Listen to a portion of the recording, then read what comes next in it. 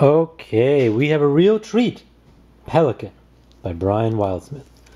Now, Brian did some of the most beautiful books I've ever seen. Pelican is no different.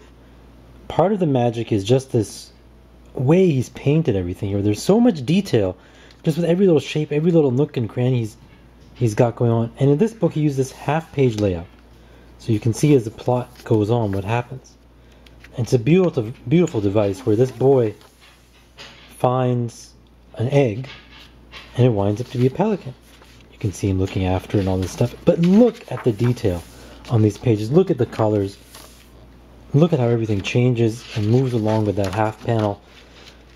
This is a beautiful book. Story of these two little dudes, little buddies, and it's a visual treat.